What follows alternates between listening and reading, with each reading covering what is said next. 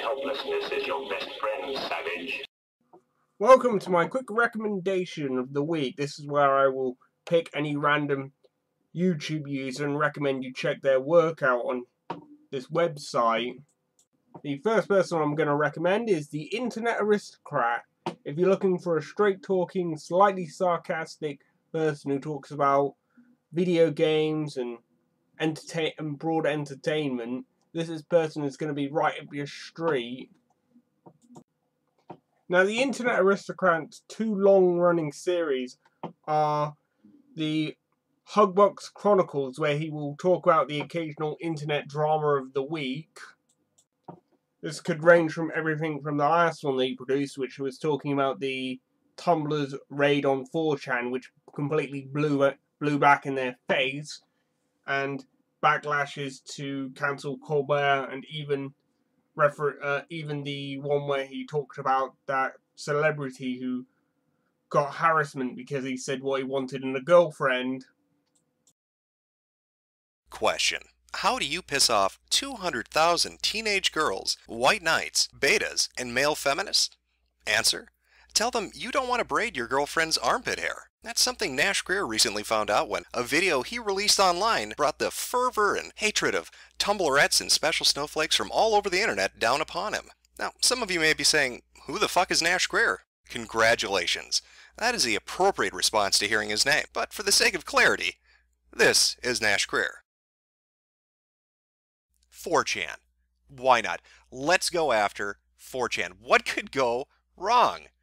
It's never been done before. Nobody's ever tried to go after 4chan before.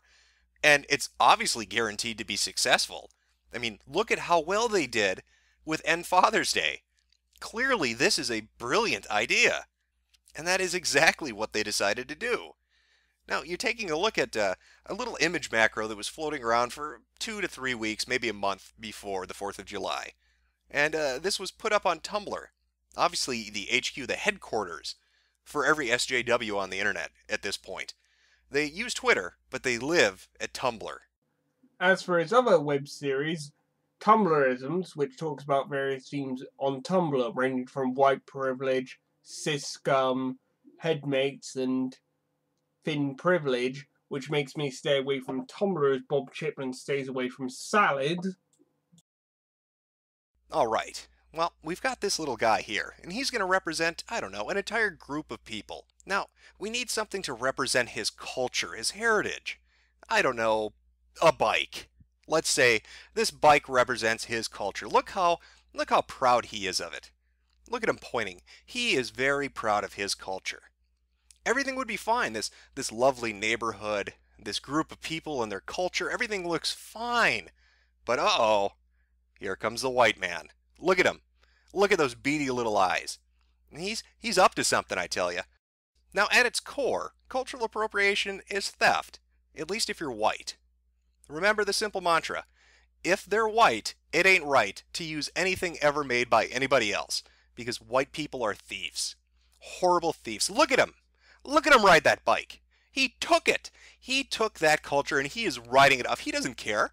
Look at that little guy. He's so sad. Then that white devil doesn't care a bit about his culture. He's popping a fucking wheelie. And does he feel any remorse? Nope. He just rides off into the sunset.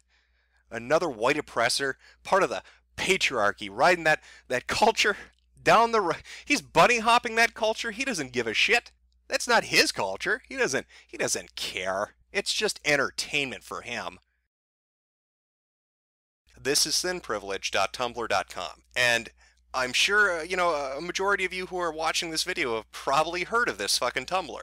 It's pretty infamous. Now, you could look at something like this and say, holy shit, this has to be somebody trolling. This cannot fucking be real. And you could be right. At some level, this might be the most elaborate troll, that's ever been put out there. But the thing to keep in mind as we move forward, even if this specific Tumblr were completely fictitious, even if the people running it were just trolling out of their ass, there are a lot of people that believe it. That's the scary fucking thing. I mean, that's the scary fucking thing about Tumblr in general. And you'll see that as this series goes on. That there are going to be a couple future episodes where we're going to look specifically at Tumblrs that created bullshit issues that were made by trolls just fucking around. and they actually were taken seriously and it became something. That's how fucking nuts Tumblr is. So without further ado, right, now that we've got a basic idea of what we're getting into, let's take a look at thististhinprivilege.tumblr.com. Well, we are off to a good start. This is Thin Privilege has an FAQ section. As you know, I don't like to be uninformed, and an FAQ section is great. It helps me check that privilege to make sure I don't hurt any special snowflakes and make them melt. And it says, how can white people fight the white supremacy? And it links you to two different things. So let's pop over and just take a glance at what that is. Now that leads us over to another Tumblr. I don't know if that's associated. Earlier it said that this was run by 4 black people with attitudes and a way with words. And if you noticed at the beginning we only saw 3 people, and this is a 4th. Maybe this is the 4th person they were talking about. So it's a blog post or an essay, really however you want to look at it. But let's take a look at a little bit of it and kind of see what they're talking about. 4th, I need media Hollywood whoever to realize that people of color can have complicated roles, dark skin, natural hair, and are human beings. Like Game of Thrones, obviously this story will contain more European/white characters, has 2 African descent persons, and he's a pirate with less than 100 words combined, if that. I'm tired of all these stories, movies, books, making me feel like white people are the only people who ever had adventures, were heroes, have conflicts, and doubt their abilities even if they are excellent people. I'm tired of race being a way to reel in viewers with controversy instead of because it makes the sense that people of color should be involved in everything white people are involved in. Shows like NBC's Scandal need more light, but I shouldn't have to be excited because 5 of the 14 characters are people of color. The point is we have a rich history of stories to be told.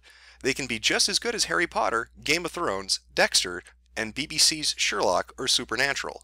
Well, what a fantastic appeal that is to all those different creators of various forms of media and entertainment, be they authors or screenwriters, whether they're stationed in Hollywood or New York. Why, it doesn't show the least bit of egotism or narcissism or hubris to think that you should demand that somebody craft a story specifically for you, or just characters they created and spent years crafting, just because they don't appeal to you specifically.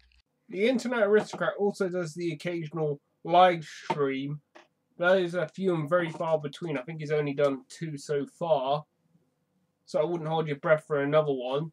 And also, if I had to level one bit of complaint against the Internet Aristocrat, is his videos are very few and far between. I think the last video he produced was over 2 weeks ago, but I'm not going to demand he step up production because he might have a very important and hectic lifestyle to do in this. And he probably doesn't take his YouTube channel overtly seriously. So anyway, I would recommend checking the Internet Aristocrat out. Hopefully he will enlighten you and enrich you and educate you and make you laugh at one point. So anyway, thanks for watching and I'll see you next time.